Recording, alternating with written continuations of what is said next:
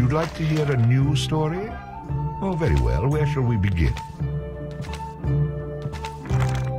The stronger the bard is, the more damage he can inflict with melee weapons. A high vitality will increase the bard's health, making him more difficult to defeat in battle. A high dexterity allows the bard to inflict greater damage with ranged weapons. Rhythm allows the bard to play magical tunes with greater skill, enhancing the statistics of summoned creatures. Allows the bard to equip and use two-handed weapons. Allows the bard to fight with a dirk in one hand and a sword in the other. Allows the bard to equip and use a flail. The bard will automatically bash with his shield after blocking, stunning his enemy. A powerful charging attack which stuns enemies, used with a sword skill. A powerful ranged shot which passes through its target, used with a ranged skill. Gives the bard a chance to score a critical hit on his enemies, inflicting additional damage. The bard gains bonus coins for any treasure he finds. It had come to this at last. One man, a poet and a rogue, with no friends to speak of, no one to mourn his passing, should it come to that. Even those beside him are no more boon companions than bondservants, summoned by sorcery and song, as cold and indifferent to him as the light of a wandering star.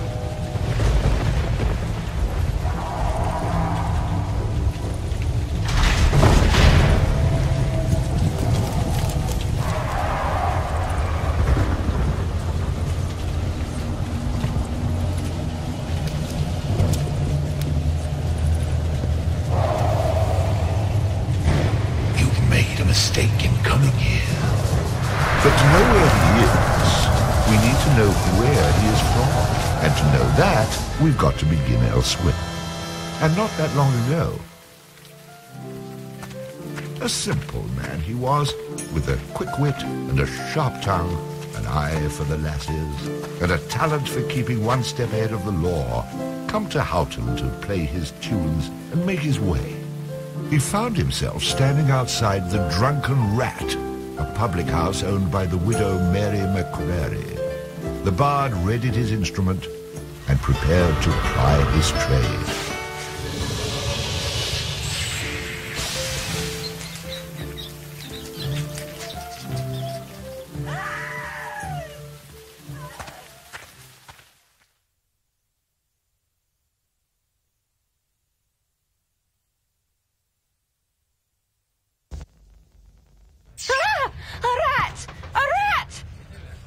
Drunken louts, get off your backsides and kill it. I'll save you, fair damsel.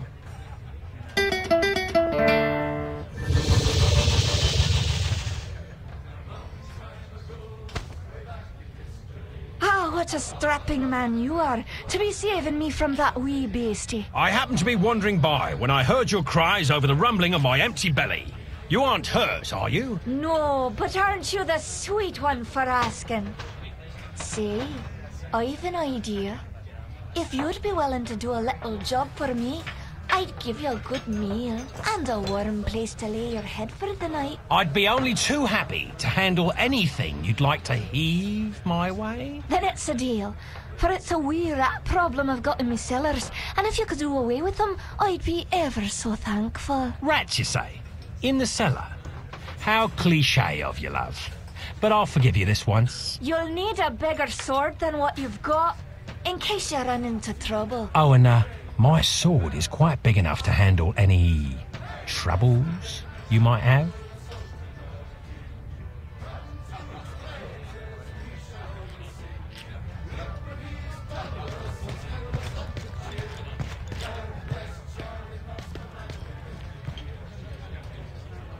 Beer, beer, beer, silly beer, beer, beer.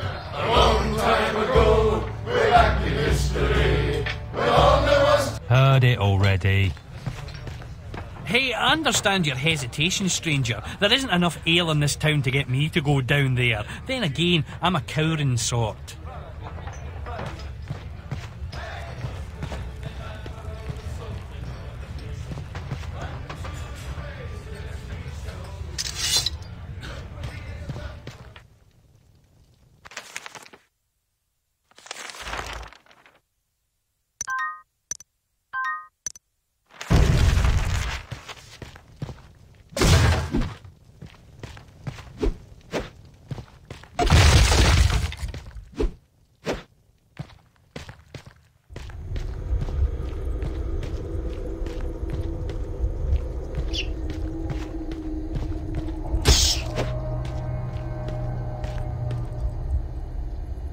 Quest complete.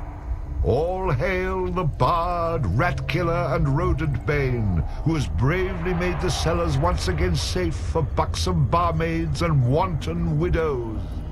Or has he?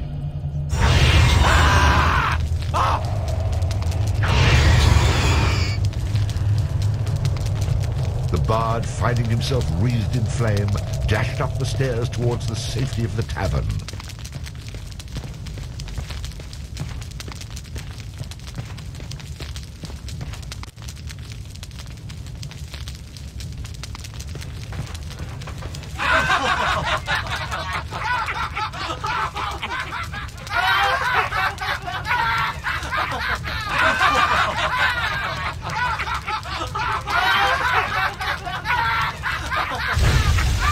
Nicely done.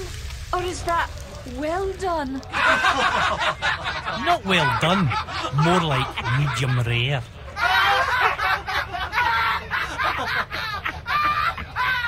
Now we'll have another go at him with this. You better hope I've cooled off when I return, or you're next.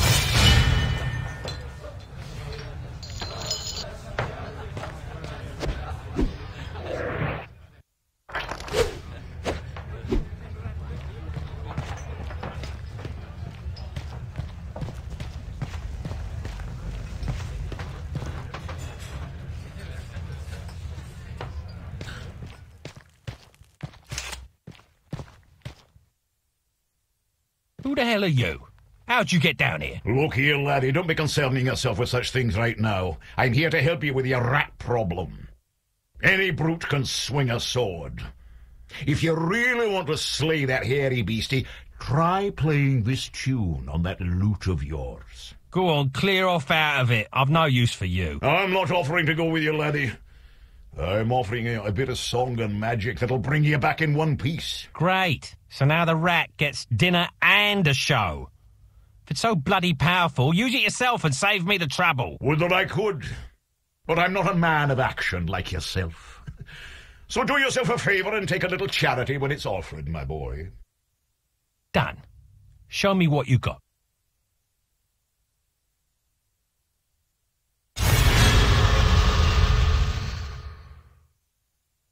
Before you head down there and face that huge rat, I'd like to be sure that you know your business.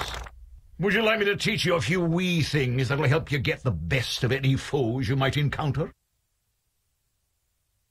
I think I'm going to regret this. But I'll humour you, old man. Good job, lad. You already know how to attack, but let's talk about defending yourself. Press the defend button. What are you on about? You're completely insane, aren't you? You know, I ran into this other guy once. He kept talking about mice I couldn't see.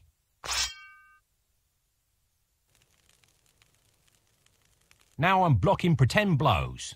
I hope you appreciate what I'm going through here and reward me sufficiently. That was great, boyo. You'll notice that instead of holding down the button, you'll have to time your defense to the enemy's attack. Of course I have to time it. How else am I going to block anything? Now, laddie, let's teach you how to play that lute of yours and make some magic. What? Does my name not mean anything to you? The Bard? Did you not see me summon that rat a few moments ago? Press the summon menu button. You're not listening to a word I'm saying, are you? You'll see several choices. These are the different types of beasties you'll eventually be able to summon. For now, let's summon that spider I taught you about.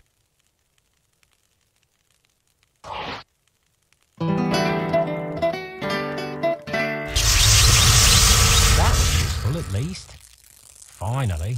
This part is important, so listen up, laddie. The creatures that you summon aren't under your complete control, but they will try to do what you wish to the best of their ability. Try to give them orders. For example, try to make your little friend there become more aggressive. Attack! Ah, you're getting the hang of things now, aren't you, lad? You can experiment with different uses of the orders to develop your own strategies. Now, at times, You may want to get rid of a creature you've summoned. Simply press the creature's button. That's the way to get rid of an unwanted creature.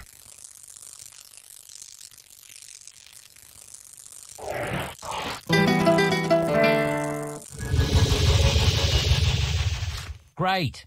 Does that trick work on you as well? Good luck against the rat, my boy.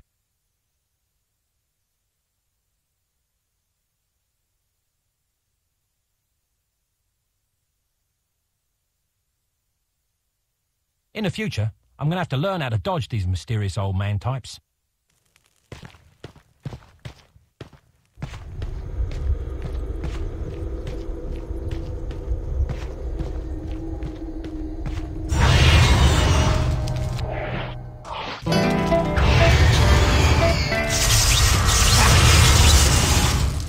Attack! Attack!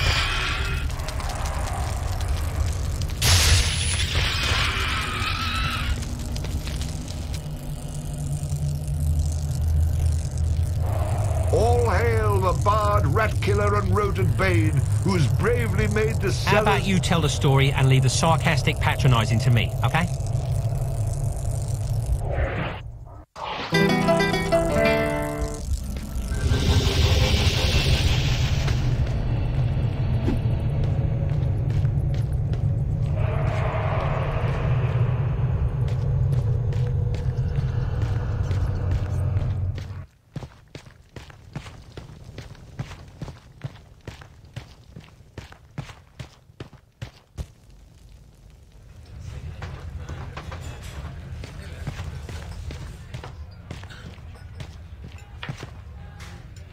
Run away again, did ya?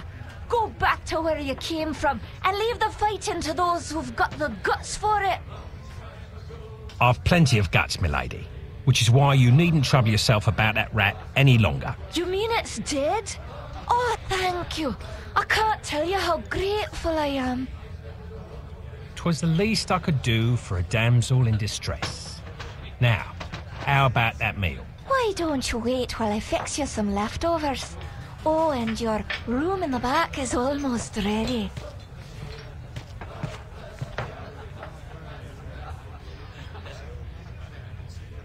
Having spent a lonely night in a somewhat uncomfortable and shabby bed, the bard awoke the next morning in a foul humour. You should go speak with that strange friend of yours. He was starting to scare away my regular customers. I had to chase him out.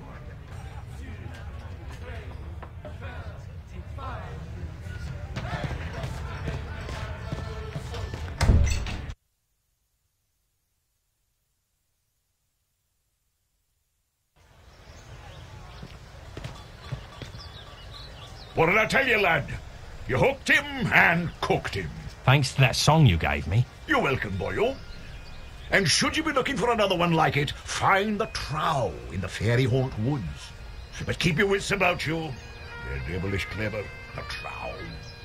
With magic by the pound, and not a single scrap of honesty. Sounds a little dangerous to me. I don't care much for trow. I think I'll pass. Come now, boyo. What's a little danger when compared to power? Didn't that little trick I showed you help you get in good with the widow McCrary? If it's a skin you're worried about, I have a wee trinket here that'll keep you safe from harm. This amulet was made by a powerful sorceress. It can summon her spirit to heal your wounds in battle. You'll need adder stones to provide the necessary mystical power. If you like, you can even use multiple stones for even greater effect. Here, laddie. Try it out.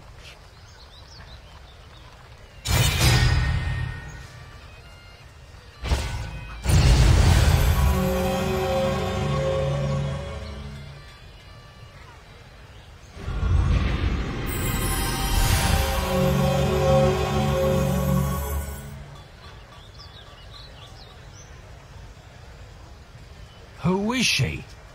She's beautiful. I'll take the amulet, old man. And, what were you saying about a trow? Find him in the fairy haunt woods. Bannerfeet be his name. He can teach you magic enough to impress any lass.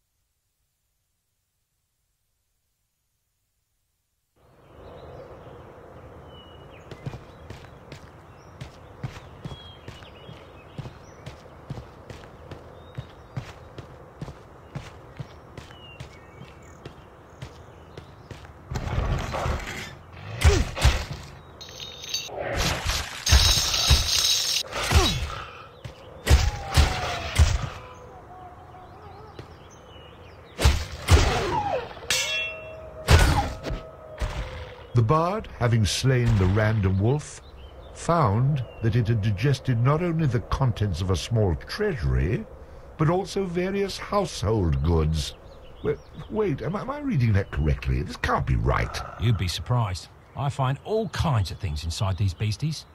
Did I ever tell you about the time I killed this rat and out popped an entire chest? Well, I'm just going to skip those passages in the future. What? That's a major source of income, you cheap, good-for-nothing horses.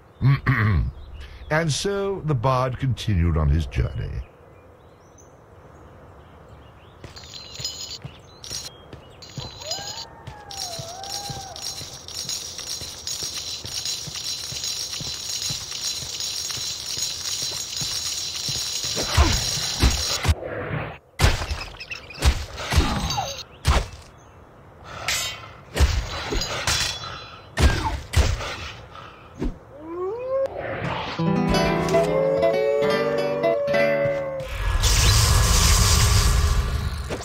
Attack!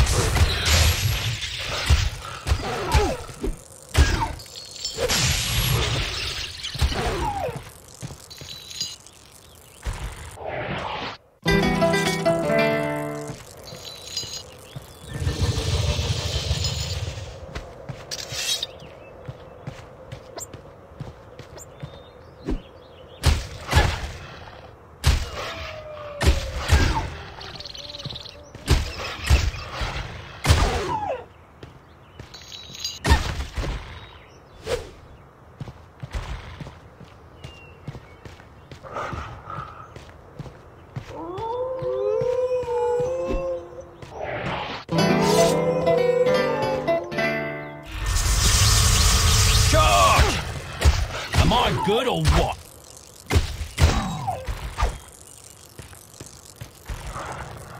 Attack!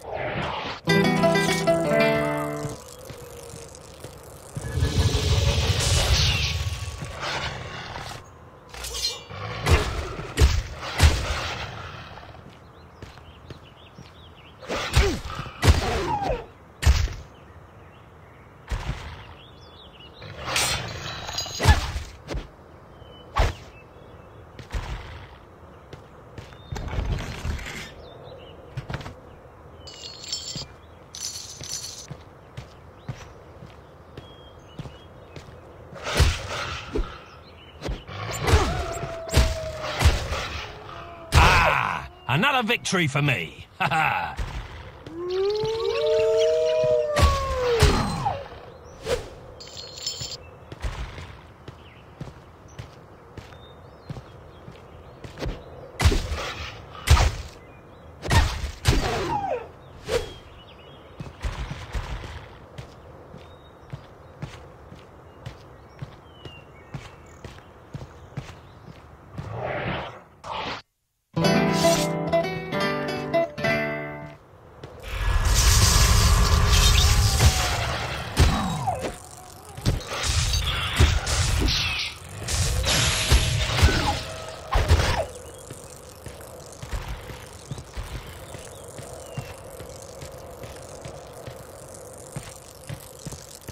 Well now, who have we here, eh?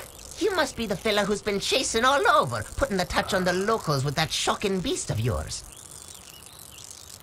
You must be Bannerfeet. I've been sent here about a tune you might be willing to part with. Now, it just so happens that I don't know a wee song, and if you do me a little favour, I might be willing to part with it. All right, let's hear this favour then. I've got a friend in the forest jail by the name of Kettle Swat. Spring him free for me and you'll get your song. You don't have to worry about any guards at the jail. They've been chased off by the Kunal Trow. I can't help you with their patrols, but you can get through the door with only a password. You'll need to say fiddle snuff to the Kunal Trow guarding the door to be let in. So, just get him out and then come back here and I'll teach you some magic. Fair enough? Done. Just have that song for me when I get back. I'm no man's errand boy. To show my goodwill, I've even opened up a quick way back to town for you. It's right over there.